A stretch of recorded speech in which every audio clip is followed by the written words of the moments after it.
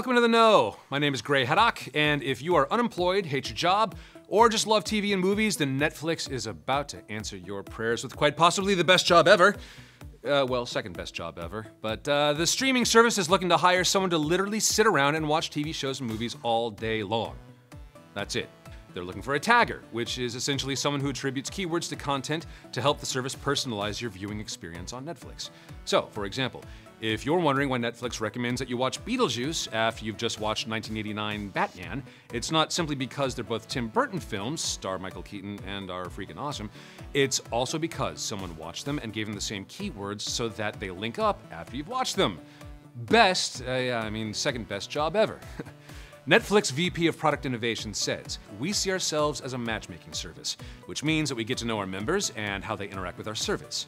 Adding, what we're looking for is someone who's a real expert on movies and TV shows. They may have done script coverage for a production company, or have been a film critic, or someone who's just mad about movies. When we have wintered it down to a manageable number, we will give them a title or two to tag and see what happens. Netflix currently has about 40 taggers all over the world, but are looking for a new tagger in the UK and Ireland. They say it doesn't matter where in the UK or Ireland you live, just so long as you have an internet connection. They're hoping to hire more taggers in the future as the company and its library grows. So, if you're interested, and you're a hardcore TV and movie buff, live in Europe, and want to get paid for sitting on your ass and watching TV shows and movies all day, then I say just go for it. Just don't move all the way across the world for this 1 in a million chance job. Like, if you live in Kansas and you just find your nearest Blockbuster. If one still exists.